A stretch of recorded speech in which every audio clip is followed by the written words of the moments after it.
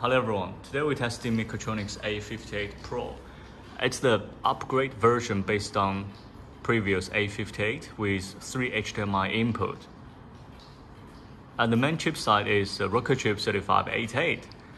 As you can see, we have 3 R58 mini PC playing videos at the same time, and all output goes to A58 Pro with its 3 HDMI input.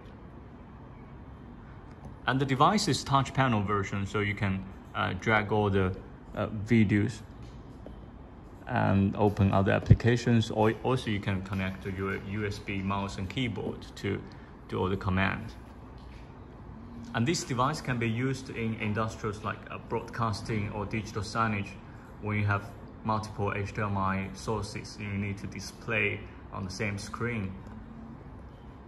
And the operation systems running based on Linux as build root operation system.